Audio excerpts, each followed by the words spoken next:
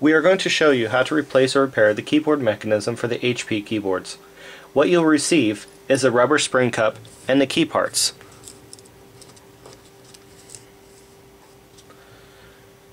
Depending on the purchase, you may or may not have the keycap included in your order. If you do, the clip must be removed from the back of the keycap before the parts can be installed. How you're going to do this is you're going to use a small tool, such as a precision screwdriver, and you're going to get underneath the key clip. You're going to gently pry the clip from the back of the key.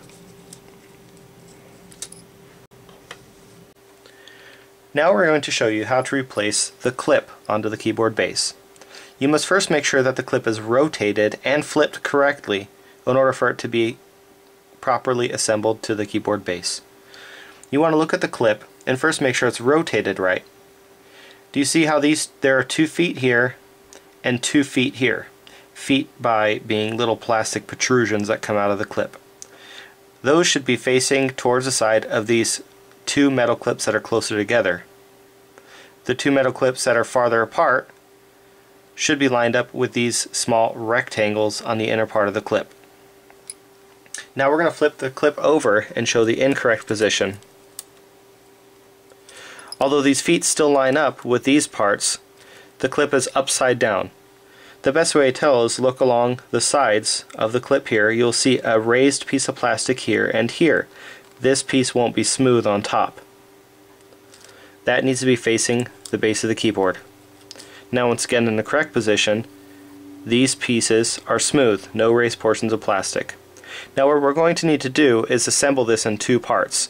You'll need to separate the clip. This inner piece lifts off of the outer part.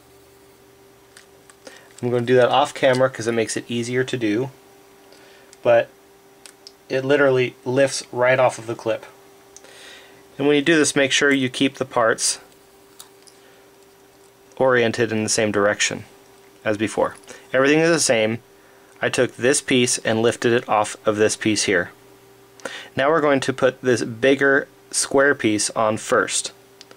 What you're going to do is you're going to want to get these 2 metal clips to slide over these rectangular cutouts of the plastic.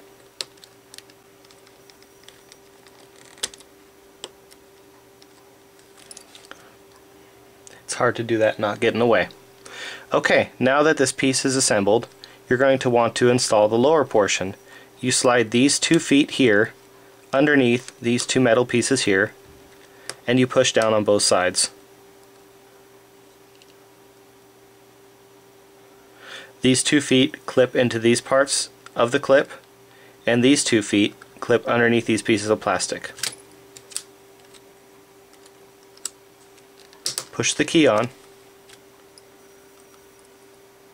and it's fixed.